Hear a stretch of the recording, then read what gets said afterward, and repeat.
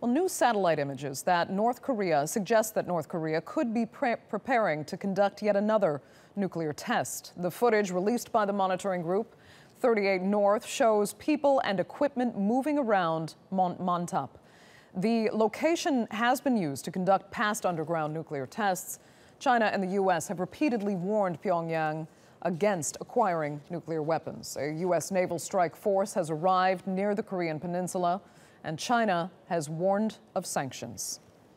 Well, Dr. Leonid Petrov is a researcher on North Korea at the Australian National University in Sydney. He joins us now live for some insight into what's happening in North Korea. Doctor, where does this next potential nuclear test actually take things, especially given China and the U.S. are now speaking and North Korea is looking even more isolated?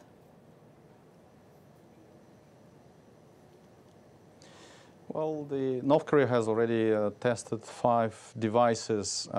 Some were more powerful than others.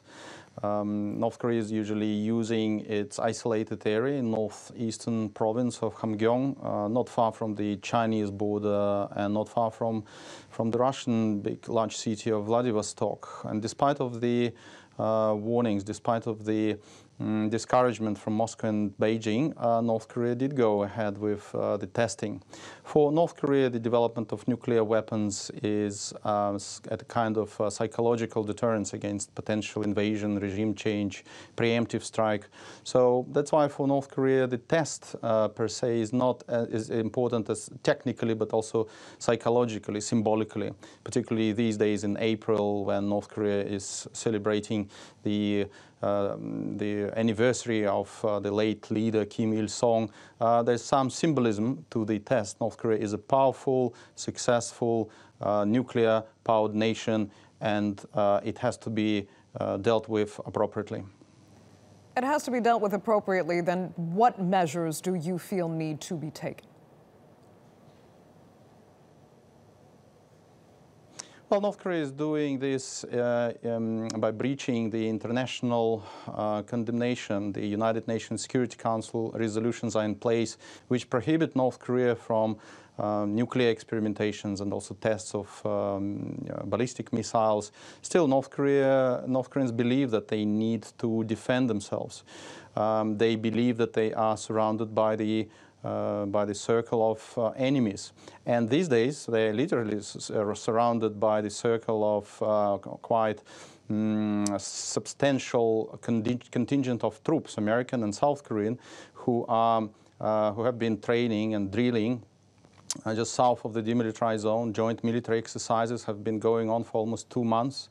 The air carrier is now steaming from Singapore towards the south, towards the Korean peninsula. But that's not only American troops are there. The Russian cruise Varyak has also docked in the South Korean port of Busan. So the plot is thickening. Okay. Let me ask you before I let you go quickly about the psychology, actually, of Kim Jong-un here, especially versus his father. What does he want, and is he a more dangerous man? Well, I wouldn't say that he is psychologically dangerous or unstable or crazy or mad. It's easy to vilify Kim Jong-un. We have to remember that he became a leader of a North Korean last totalitarian communist state just 5 years ago. And just in those 5 years, Kim Jong-un actually managed to turn around the country's economy very significantly. The policy of parallel development, economic and military development, permitted North Korea to achieve a lot in the economic side, and also we see that North Korea is now capable of defending itself. So the challenge which now Americans are throwing towards North Korea is going to be taken, and North Korea is prepared to the war. Okay. Dr. Leonid Petrov, thanks so much for joining us there from Sydney.